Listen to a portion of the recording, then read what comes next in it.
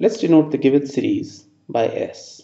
Subtract 1 from both sides. We get S minus 1 is equal to 2 upon 3 plus 6 upon 3 square plus 10 upon 3 cube plus and so on.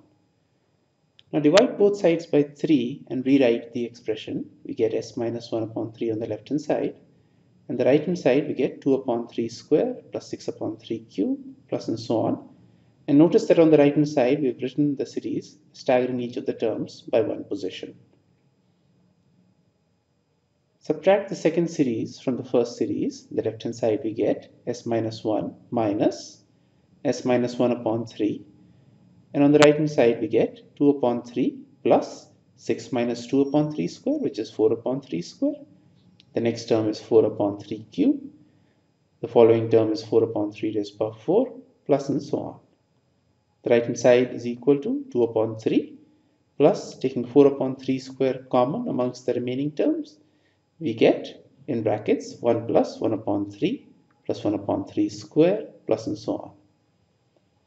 Notice that the term in the square bracket is a geometric series with common ratio 1 upon 3, and therefore the right hand side is equal to 2 upon 3 plus 4 upon 3 square times the sum of this geometric series, which is 1 upon 1 minus 1 upon 3. The right hand side simplifies to 2 upon 3 plus 4 upon 3 square times 1 upon 2 upon 3. The second term on the right hand side simplifies, and the right hand side is therefore equal to 2 upon 3 plus 2 upon 3, which is equal to 4 upon 3.